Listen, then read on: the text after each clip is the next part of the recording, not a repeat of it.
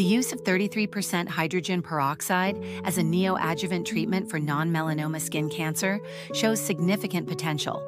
It offers a simple, well-tolerated, and potentially highly effective way to reduce tumor size, simplify surgery, and in some cases, even resolve the cancer completely. This could lead to better cosmetic outcomes and less invasive procedures for patients. If you have been diagnosed with non-melanoma skin cancer, especially on the head or neck, discuss all available treatment options with your dermatologist or oncology team. Stay informed about emerging research like this and always consult your healthcare provider for personalized medical advice. Your doctor can help you understand if new approaches, once fully validated, might be suitable for your specific condition. Share this video with anyone who could benefit from this vital information and leave a comment below with your thoughts or questions.